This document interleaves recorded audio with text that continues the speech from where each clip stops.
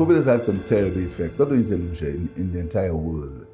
Mental health issues, issues of depression, people have lost their income, families have been affected. People in the informal sector, the vendors, they did not benefit in any substantial way from the money that the last government took from the NIC to give them.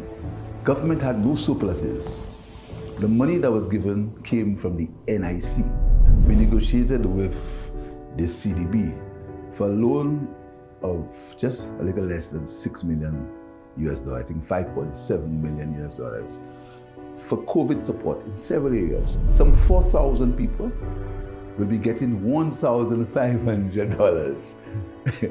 The $1,500 that I spoke of when I was in opposition, and I said that is what should be paid. Because of this intervention by the government of Saint Lucia, through the Ministry of Equity, I can say that from November, after a process of applications, that will be dealt with on a level of who needs it. Each of these people will get $1,500.